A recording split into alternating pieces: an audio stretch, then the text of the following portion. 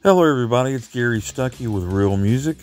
On today's podcast episode, I've got the one and only Trev Lukather, son of Steve Lukather of Toto, of course.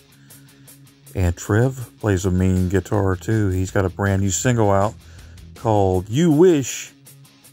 He's got a brand new wife, Madison Kane, daughter of Jonathan Kane of Journey. Going to talk about all that and so much more. Had a lot of fun talking to Trev, as always. Here he is. Here's Trev Lukather. Okay. Okay,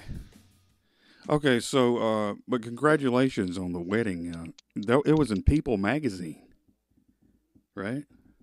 It was, yeah. That was a last minute thing that was kind of late on us, and through our photographer Kelly, who is just amazing, a dear friend of ours, super talented, and she works with People a lot. She works with a lot of different magazines and stuff, and she mentioned to People about our wedding, and People were like, "We want to do an exclusive on it." They were very stoked about it, and we were like, "Wow, that's cool." And they mentioned the single and everything. I was like, "This is great." Yeah. It was Great. like, okay, I married the love of my life, and they're also mentioning my first single on People magazine. This is cool. Talk about timing. That's what I was thinking. How do you have time to, you're getting married, you got a new single out. Has anybody ever done that ever in the history of anybody? I have a new single out and I just got married. Probably not, but my management, they threw out the date, and they're like, because the more I was like talking to labels were loving the record. It's just, man, it was one of those things where it kept like just being talks. We'll talk further, blah, blah, blah.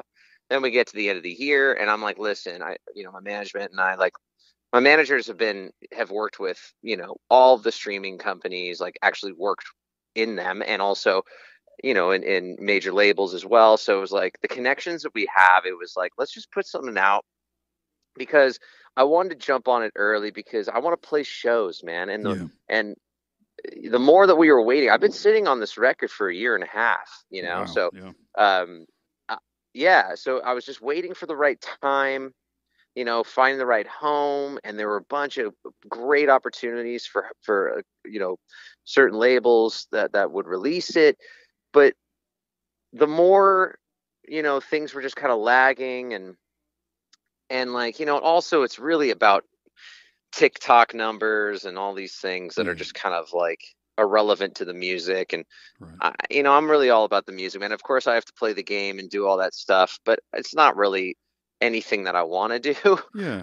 I just want to play, and I want to write, and I want to perform and produce and all that stuff. So my management just basically looked at me and says, how about we self-release the first song and get some kind of buzz going, get it out there, just to give people a taste. And why that's why we chose You Wish, because You Wish was the first song that I recorded for the record, and it kind of really set up the overall sound that I wanted and that I would roll with for the record. Yeah. So it just felt like the perfect like teaser tune, that we wanted to introduce to the world. And then now, since we put something out there, now we're holding off a little bit more because there's some things, about teaming up further with other people. It's just, Yeah. I just wanted to get something out there so I can get the ball rolling, so Sure. I can play shows by the, summertime. Yeah. Well, the song, of course, You Wish. When somebody says You Wish, it sounds like sarcasm, or it sounds like they did something wrong to you. So you go, You Wish, man. Well, So there's got to be a story. that's the purpose of it. So there's got to be something. There's got to be some reason why you wrote You Wish. What's the reason that you wrote You Wish? Well, I don't think it's any kind of secret of what as far as people that know me and know my history, and know, the past and my old band and all that stuff, and how I, kind of just, really got the short end of the stick from my last situation. Yes. And, I was very angry by what happened, and it just basically, instead of crying about it. I was like, let's make some music. And the overwhelming support that I got from that situation, from all my musician friends, not only like the fans of the band, but like, you know, my musician buds, they were all calling me, leaving me messages and texting me and being like, hey, whatever you're doing, we got your back. We want to work. I want to work with you. Blah, blah, blah, blah. What are you doing? What's next? And I was like, let's go, you know, let's not waste any time. And I had a lot to say. So, you know, it was kind of more of the therapy tune for what I went through. And for me, it's a very all tongue in cheek, you know, it's what I call the self-love angst anthem, because it's just like, you know, it's the, you can't be me and I know you wish. It's all just like, listen, I'm now on my own. I'm my own person and I'm my own fucking band. Yeah. and you know, I'll see you. I'll see you when the dust clears, kind of vibe, you know. Wow. And that was basically what drove that tune to what it became. Well, Also with the help of Steve Majora, oh, yeah, who is a beast, and awesome. Jake Hayden. Yeah. You know, he plays drums in Dorothy, and him and I go back 17 years. Majora and I go back over a decade, and you know, then Christian Attard, who plays Sugar Ray, Hart, Megan Trainor, one of the most badass he has a band called Intergalactics, like one of the most badass motherfucking bass players. And then we got the 504 horn section from New Orleans, and it was just, you know, I worked with my cousin Jake on it. It was really just one of those, it felt, you know, man, it was such a relief and such like therapeutic situation, because I was in such a bad, it's almost like getting out of a terrible relationship. And then you start, you then realize, oh my God, wait, it's fun to make music. You know, it's, oh my gosh, it's so free. You know, it's so free to work with people that are smiling all the time, and there's no ego and all this stuff. It's everyone wants just to make the best tune we can make, and support each other, you know? So it was just a love. This whole album was made out of love, man, you know? And just, I was very humbled by it the whole time. Yeah. Well, I remember the last time I talked to you, you know, I don't even think you had released the album yet with Lavara, and you were excited about it, and there was all kinds of things going on. And then, like, they just dropped you, and it just went south, you know. So I was thinking, man, that sucks. But anyway, so are you thankful for all that you went through to kind of show you some things? Did you learn some things? Yes. What all did you learn from You know, man, I really did so much for the band. You know, I mean, it was all for one for all, a mentality, you know, because I had a project before the band that was actually really doing well, and we were charting on Spotify. We were moving, we were grooving, and it was like a project of me working with a bunch of different friends of mine that I love, great producers and writers, and just getting together and making a tune for fun, man, with no expectations. But you know, it started doing well, and then I got in the studio with Josh Devine and I got, you know, Sam Baccaro, and then we were looking for like, oh, who should sing? And originally it was going to be Brooklyn Allman, Greg Allman's daughter, who's a friend, and she's a badass, you know, singer.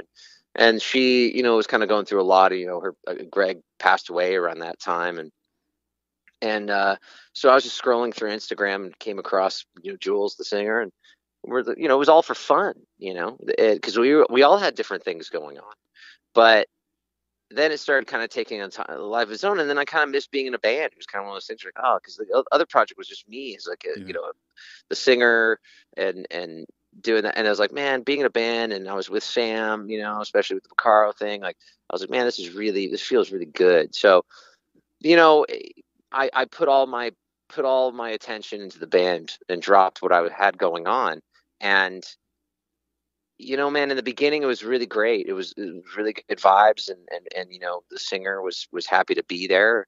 And then things quickly turned.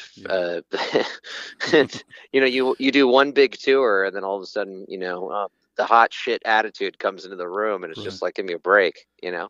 Because when people are inexperienced, that's how they're going to act. You know, when you grow up in it, and you know that everything is just you know, you're lucky to fucking even have an opportunity, and we're all just people, and you know, the fabulousness is such a joke.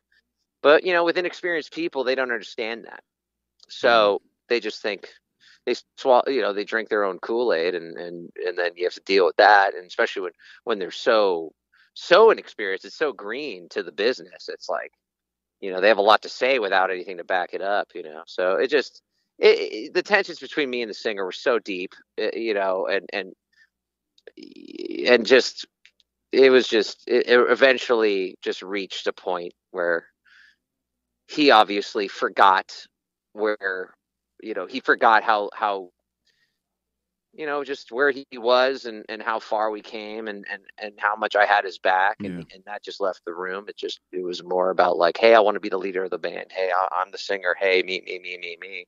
And I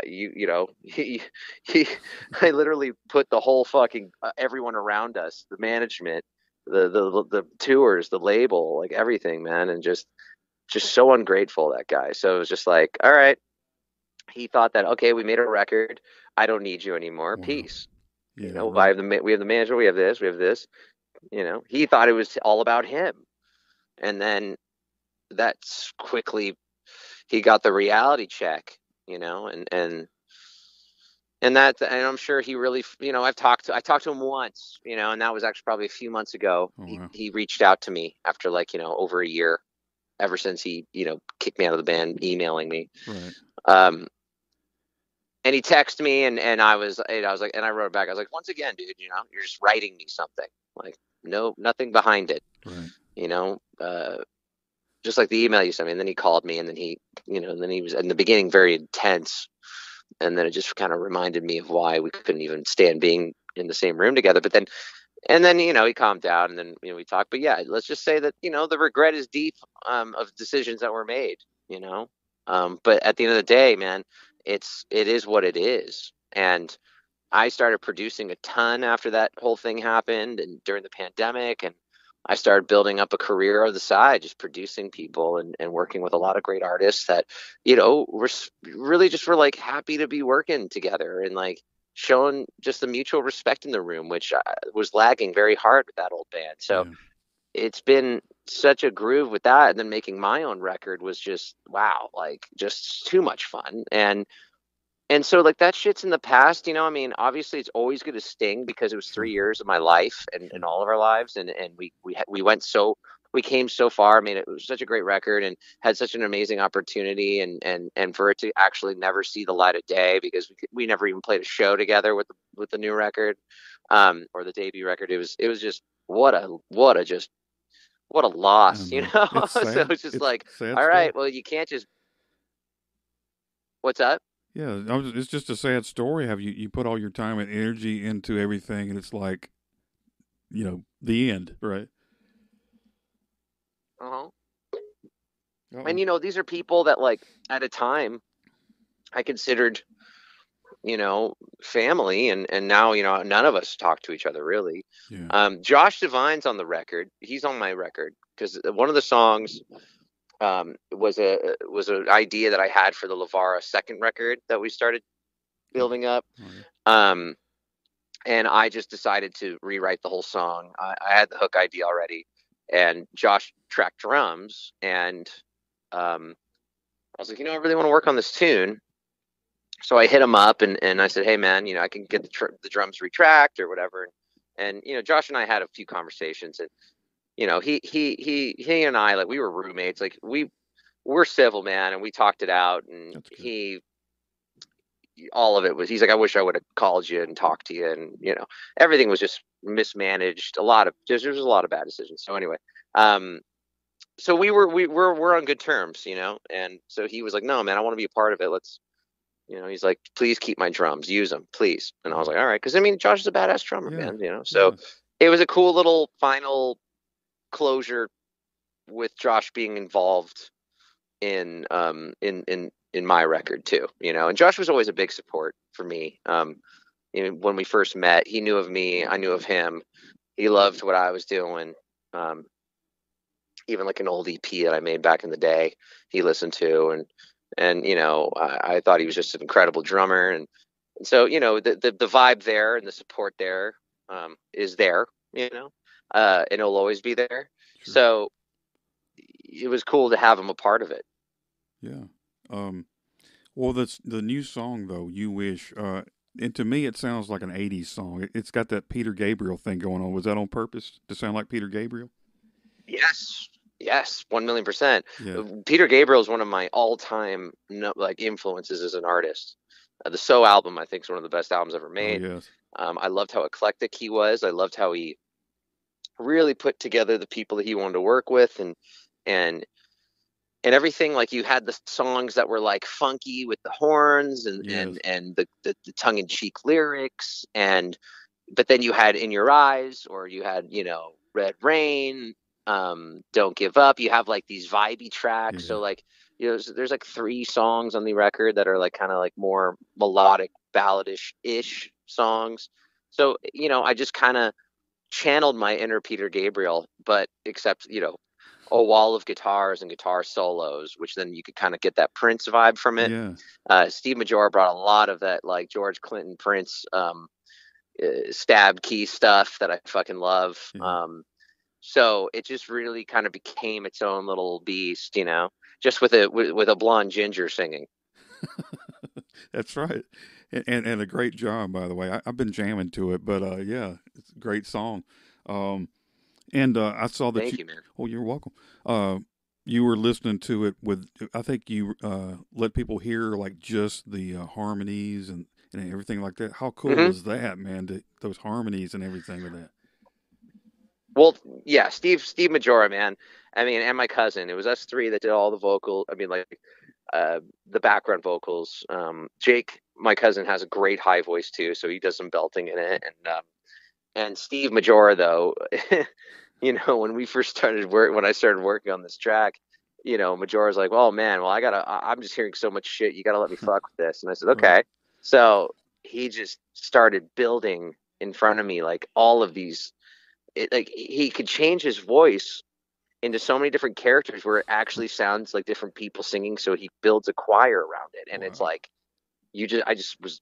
I mean, I have this cackle laugh, man, Right. and I was cackling through most of what I was hearing, and when you hear it alone and you just hear everything together, I mean, it's just one of those like, wow, man, like, it's just such a trip of how many tasty elements are in every song. Like, every song in this record, you really should listen to every song like maybe like 4 or 5 times Yeah. just to get like just picking up on certain other little, you know, musical treats in there that are very, very just like sometimes, dialed back or pushed back in the mix. But like, there's so many ear candy parts going on, man, throughout the whole song. It's a trip. It sounds great, and I did notice the lyrics. It says, "You are not the clown." Then you go, "Yeah, you are." I thought that was pretty cool. You're not the clown. Yeah, you are. I was like, Well, it's like you wish you were not the clown, yeah, but yeah, you yeah. are. You wish you're not the clown. Yeah, Um, and yeah, you are. yeah, I mean, and then having little like, yeah, the little talk vocal thing, and I was doing the vocals with my cousin. He was tracking me, and doing those kind of things. We were just kind of laughing in the room, because I mean, I was riding on a lot of emotions, man, in that, recording that song. So it was a good therapy sessions. I call them the therapy sessions, man. And but it brought me out of the darkest place mentally, because it was a horrible betrayal that I felt. Like, I just like just when you feel like it's almost like finding out that your parents aren't your parents, Right.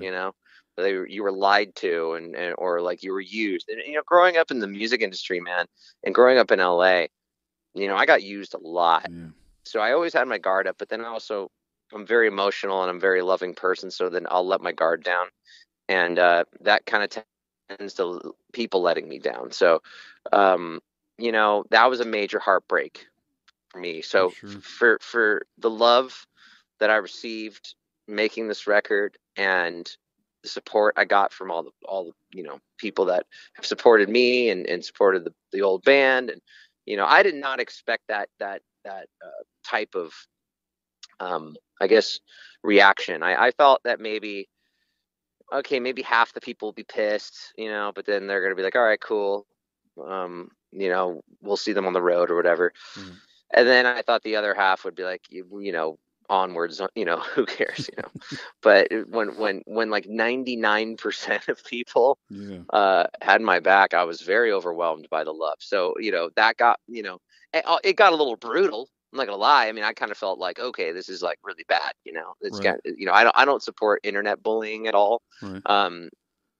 You know, like in the beginning, I was like, wow, man, people really have my back. It's really sweet. And then after a while, I'm like, okay, all right, we don't need to, you know, turn them into hamburger meat, you know. Really. So, you know, but all of that got me through. Just like the support I had got me through, and the friends that I have got me through, and the people that I finally got to work with on this record were like, you know, it was very humbling, man. And we got like Abe Laboriel Jr., man, on a couple tracks. Yeah, and Josh Paul from Daughtry, he's one of the most badass bass players. Bryce Soderbergh from Lifehouse. Cool. One of my dear bros, Hector Maldonado from Train. Cool. You know, it's insane, the people that I was lucky enough to call, and all of them just being like, no problem, man, I'm in, let's do it. You know, not one person's like, I can't do it, man. Yeah, right. You know, it's just really wow, you know. So that was just, you know, every tune is just very special. It is definitely the diary of my life, that's for sure. Because I lost two best friends during the pandemic. And so there's a song called What We Lost. And, you know, just every song has its purpose in my heart, you know. And so I feel that's why people will connect to the music, because it's about as real as it gets from me. You know, when you're in a band, you have to do, it's a democracy. So you have to, your vision might not fully come through. Right. But with this, I can happily say that it did, you know, but over expectation, because I worked with such incredible people. Yeah. Well, could you get Steve Perry to come and record, or was that? I know last time he you know, man, what's so funny about, you know, it's so funny, man. I sent Perry the song called The Sound, and it's more of like the ballad tune. And I said, hey, man, I'm working on my solo record. Check it out. And he called me within like 10 minutes. And, you know, man, you know, I've always been the lead singer of bands when I was growing up. And, you know, taking the back seat of the old band, you know, it was cool. I kind of liked having this like huge, this really high tenor singer and all that stuff. But, you know, then obviously dealing with what I've dealt with, it's like, okay, he goes, okay, you can't hang with the lead singers in your band. Like, I'm like, all right, I'm going to just go back to being me. And I've been working with Dave Stroud, who is one of the best vocal coaches in the world. And he actually went out with Arnell this past, and worked with my dad, and worked with Adam Lambert, you know, Mike Posner. I mean, you name it. And he worked with Perry. You know, just he got me into that mindset of being the guy. He called me when the whole band thing went down. He says, dude, you don't need anybody. And this is in 1985, where you need to have a tenor singer. Like, you could do this on your own. You don't need anybody. So he brought me into that full, you know, into just that character. And so when I sent Perry the track, because I felt like that was more up his alley. Yeah. He called me within 10 minutes. And, you know, obviously, you know, as a guitar player, some of my heroes, man, the support I get with my playing from some of the people that I grew up admiring is just so humbling, you know. But taking over the lead singer part, you know, obviously one of my favorite of all time is Steve. So he called me and he's like, man, this track is great, man. Oh my gosh, who's singing lead? And I'm like, me. And he's like, what? And he's like, bro, that vibrato, he was so, and Steve doesn't fuck around, man. He doesn't lie. He doesn't blow smoke. That's just not who he is. Steve can't blow smoke. So, you know, he would tell me, oh man, you know, it's not there, man, you know, but I dig what you're doing. You're almost there. You know, that would be, you know, the reaction that Steve would say if it wasn't happening. But, you know, for him to call me and really, really love on what I was doing, and loved my voice and my tone and my vibrato and all that stuff, like that, to me was the seal of approval that I needed. Right. And to have one of the best singers of all time and my dear brother say that to me, it was that to me was just all I needed for me to be like, all right, man, this is it, let's go, you know. I agree. I don't think you need to listen to any negativity after that. You can just say it's sealed. Like you said, it's done. Steve has spoken. The end. Well, that's the thing, man. It's like, I, I was so excited when I was releasing the song. I was like, I'm excited for all the amazing feedback, and I'm excited for the bad feedback, man. Just Yeah. I'm just happy that it was getting out there. And when you are this, a kid of someone very successful, there's always going to be the haters, man. And even if you're not, Yeah. it Yeah. doesn't matter. Your music gets in front of people, and people are gonna there's gonna be certain people that just shit on you, man, and that's Sure. fine. I Sure. mean, you can't be in the music scene if you can't take a fucking Tyson punch to the gut, to the balls, and to the face constantly. Yeah. Right. Um, so to be honest, I was very taken back by how little of bad feedback that we got. I mean, there's always the haters, but like, Sure. you know, it's to me, it just doesn't affect me in any way. But I think you're doing something wrong if you don't have haters. Yeah. Yeah. So, um, Right. Seriously, but some's yeah, weird. man. I mean, yeah.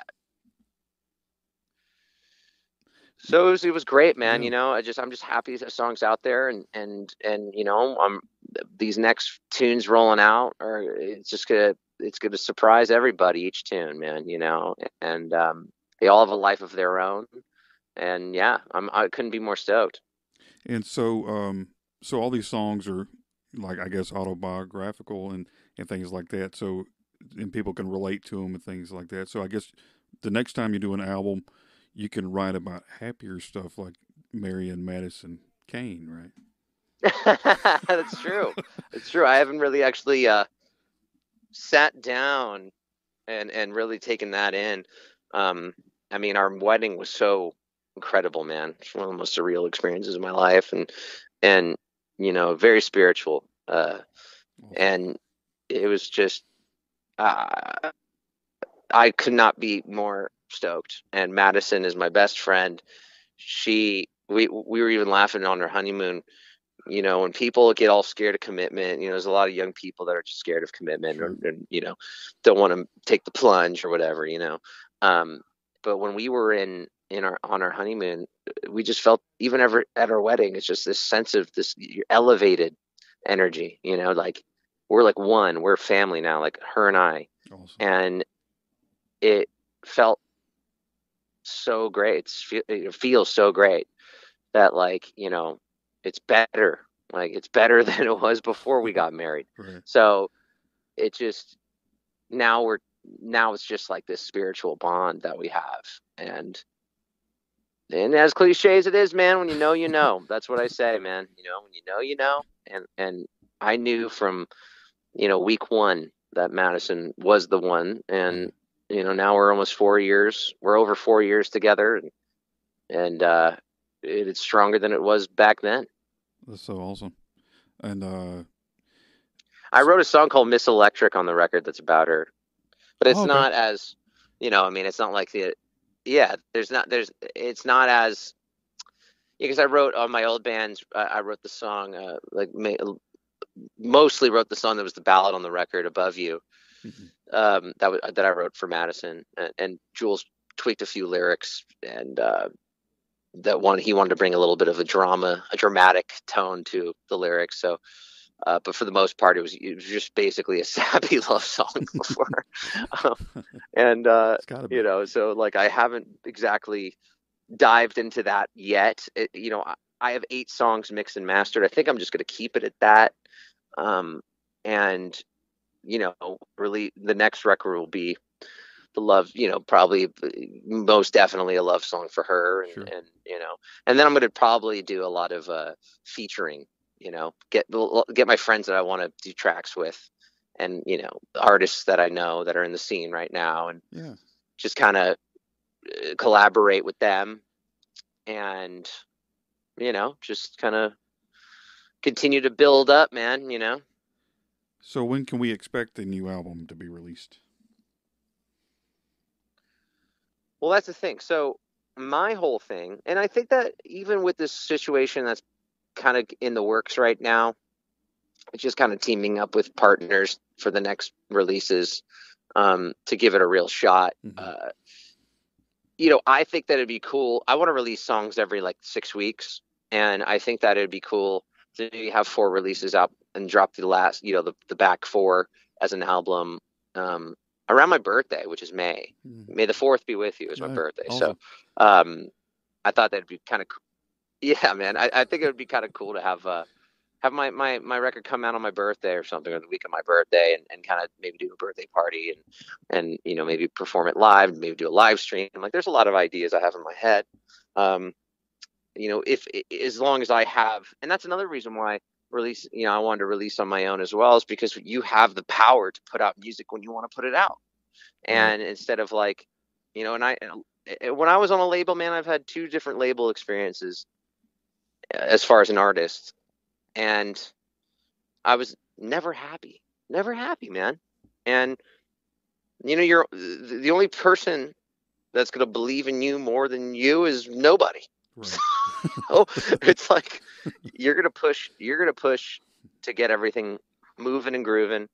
And, I like having the power of like just releasing when I want to release songs, instead of like, if you're on a label, they can be like, oh, well, this release is, we need to put out, and blah, blah, blah. A lot of my friends that are on labels, they're stuck on labels, and but this certain situation I'm talking about for me is like teaming up where it's kind of like, I think we would still have that say to put out stuff. We're just going to have a little bigger push behind it.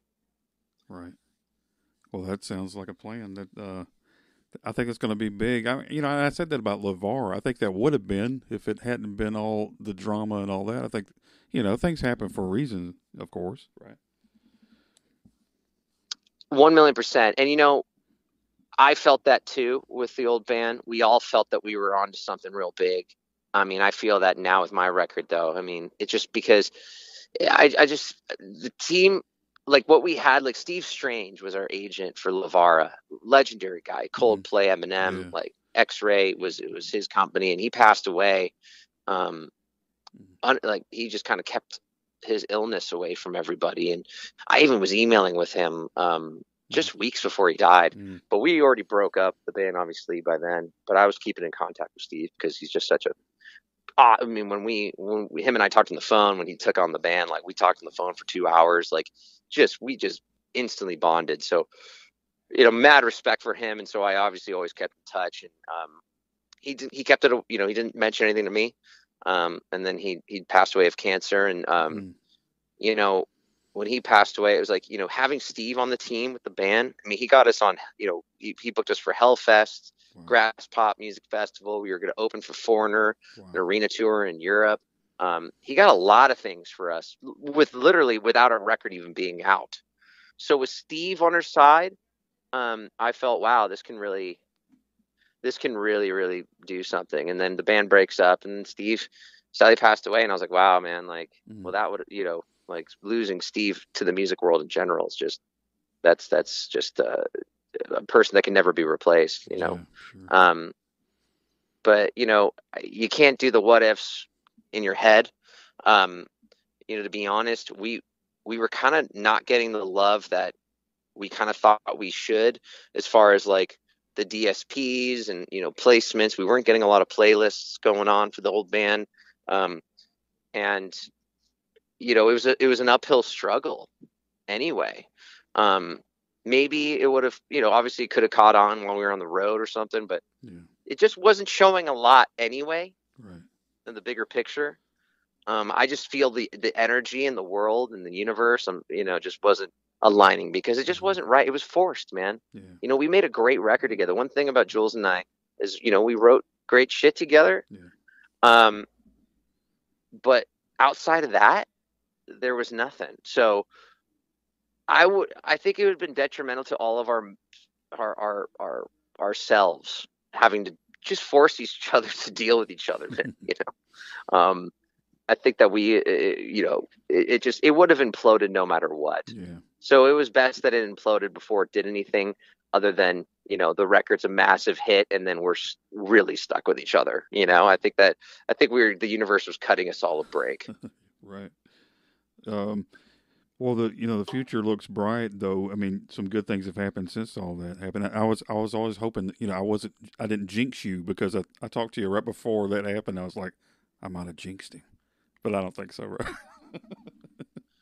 No, man, when we talked to, everything was fine. Yeah, it was. The It was fun. band was still together. We there wasn't, this kicking me out thing it was something that I never thought would ever happen. Mm. I mean, I knew that we needed to talk. I knew that I wanted change with certain people in the team. Um, and I had some ideas. Uh, but like, cause in all my ideas were never going to lead to anyone getting rat fucked. Contracts that were signed, all these things. Yeah. Our success would have benefited anyone that was involved, even if we had to make changes. So, they, it just, I never thought in a million years that the singer would ever do what he did. Yeah. I mean, I knew that he was, just kind of not understanding how everything goes. I never thought that would ever happen. So, it did. Yeah. So when I was talking to you, man, everything was like, oh yeah, it's all going to work out. Sure. And obviously I'm just more of like, the music needs to be heard, what our music can do to people to maybe, just provide an escape if they're having a bad day, going through depression, horrible breakup, Sure. all that stuff. That's what the music's about. It's not about me. It's not about Jewel. It wasn't about him. It wasn't about anybody. It's what we do with the music that counts. So that's why I was saying, hey, this is 3 years of our lives. We've been hustling our asses off. We have this opportunity with the label, all this stuff. And, we gotta make sure that this music's heard. And that's all I cared about. And yeah, but when we talked, it was all fine. Yeah. But It sure I mean, went south. I'm so it went very south, yeah. But like I now am so excited, because working with Jake Hayden, who's like one of my dear brothers. He plays with Dorothy, and I produced 3 songs on the last Dorothy record, and So cool. and co-wrote it. And I went and saw Dorothy play last night at her live stream for Twitch, and Jake's he played drums on the tracks I produced, and then he went on tour. He's been on tour with her ever since, and Madison looked at me because I want to get Josh Paul in my band, and Josh is just, he's moving back to LA, and he wrote me. He says, hey man, I'm coming. He's been living in Nashville. He's like, I'm coming back to LA, and I was like, oh boy, Cool. that's just, Christmas came early this year, man. And Steve Majora, obviously through on the breaks of Toto, but like, dude, these are all people that I absolutely just the respect and the love and the support is so deep. And Madison looked at me last night. She's like, yeah,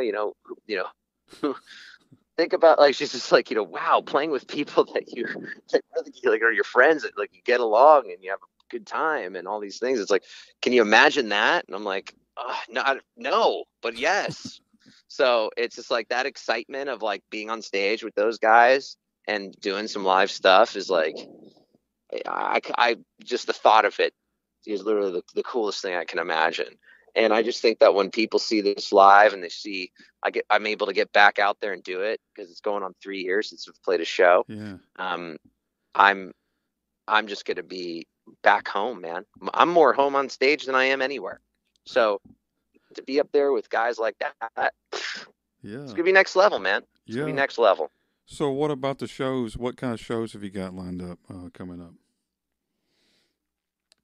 There's no shows lined up yet. The thing is like, I don't want to blow my load too soon. Mm-hmm. It's like you want to build a buzz enough to make sure people are going to come out. They're going to come see you, and and you could deliver a killer show. And I just want to make sure that we build the beasts enough to get to that point. Obviously, the guys that I want to work with are not cheap dudes. They're fucking A-class guys. Yeah. So, it's just the fun's got to be there. The buzz got to be there. Man, and I'm producing so much that it's just one of those things where when it all aligns and happens, it's going to happen. I just, I'm taking it one step at a time, and either way, eventually I'm going to put a show together. I just would like to get on the road, but in times of now, it's very expensive, and I just have to get it to a place where, get the right agent, get all that stuff. But the management and we already talked to promoters.